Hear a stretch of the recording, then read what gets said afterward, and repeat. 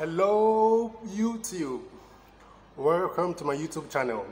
My name is Godwin Daramola, and today we'll be discussing on funding. How to start a business without funds. What? Is that possible? Can I begin a business without any funds? That's too good to be true. Don't worry guys, follow me right to the end of this video. First of all, I would like to discuss 5 major factors how people traditionally seek for funds to start their business. Number 1 is bootstrapping, where you use your personal savings and investment. You invest it into your business. Number 2 is family and friends. You solicit money from your family, and most times they're most likely to help you. Number 3, crowdfunding, where you reach out to a large number of persons to donate money for your business costs. The 4th is through investors, walking up to an investor who will invest a sum of money into your business. And the 5th form or factor is that you get loans from banks, from financial institutions. Now, when these 5 factors are not available to you, you don't have savings, your family are not able to help you, you've tried crowdfunding and it's not working at all, you speak to investors, none of them are willing to buy into your idea, and you've applied for countless of loans, maybe because you were scared of the interest to pay back or they weren't responding to you. Now let's get on to how you can begin your business without any funds. Number 1, all you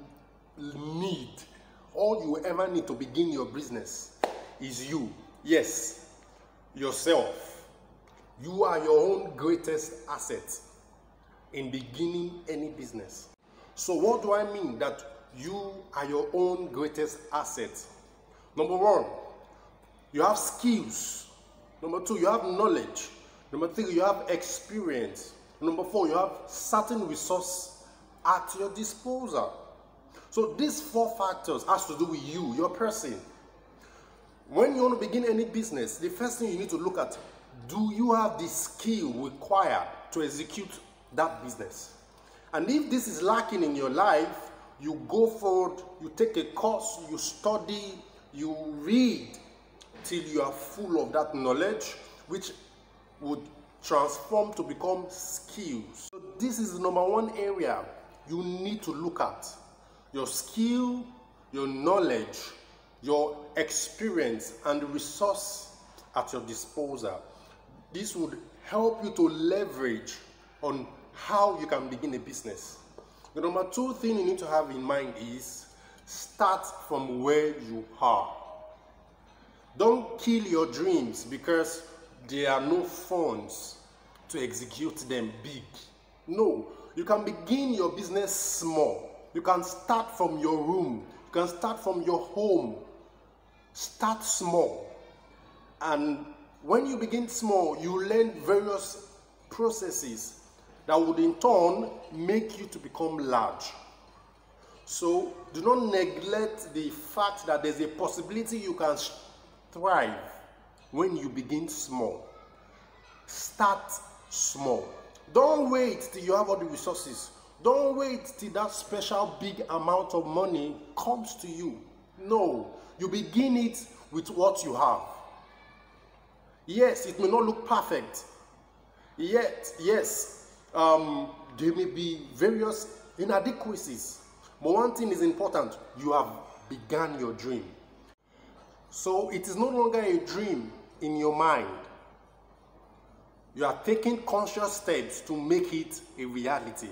And that is a good step. That is the foundation of beginning any business. You sit down, you draw your plans, then divide it into smaller units so that you'll be able to carry out those small units starting from where you are at. What you do is to bring out your paper, bring out your pen, and write your dream. Make it as big as you want it to be.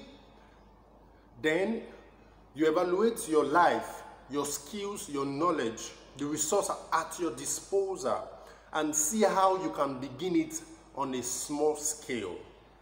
On a small scale. So this is an art you need to inculcate in order to begin a business without money. The next point of view is be flexible. Flexible, flexible, flexible, flexible, flexible. Yes, be flexible. Don't be static. You have to learn to be flexible. Don't be too rigid. Learn to flow with circumstances that come your way. Learn to go with challenges. Find your way to sweep through so that it would in turn favor you and you make profit in your business. So when you begin your business and you are experiencing an obstacle, you have to be flexible in order to overcome such obstacles that may come your way. The next thing you need to do is be patient. Don't be in a hurry to be successful. Don't be in a hurry to become big. No. Give yourself time. Say that to yourself. Let me hear you. Give yourself time. You got it, baby? So you have to give yourself time. Don't be in a hurry to be successful. When you give yourself time, you won't, have a whole lot of expectation in a short period of time. And when you don't meet the target, you feel sad. Do not be afraid to fail. Don't be afraid to be rejected by people. Do not be afraid to fail. See failure as a process. See failure as something you're not doing right, so that you can know what you are doing right and get the job done. So do not be afraid to fail. Don't let the fear of failure stop you from starting out. Yes, it's not going to be perfect. Yes, there will be inadequacy. But that's how almost every business is began. They began small, and today they're big. Don't say because of failure you're not going to step out. No, you have to step out from your comfort zone. It does not matter if you fail or not. Step out. Step out there and live your dreams. Many successful people today had failures in various businesses. The likes of Bill Gates, Jack Ma, and a whole lot of persons. They failed several times before they got it right. So the next quality is refuse to give up. Refuse to give up. Be undaunted. Be immovable. Don't let anything shake you off your dream. You have a target in mind. You're going to achieve it. Nothing is going to stop you. That is the mindset you need to have in establishing your business, in becoming successful in whatever you want to do. And I want you to know that a lot of persons are going to, disqualify you. They would say you don't have any degree, you don't have any experience, so on and so forth. Refuse to be discouraged. Be your number one motivator. Be your number one believer. Be your number one fan. And you will see your dream come true. Thank you for tuning in on my channel today.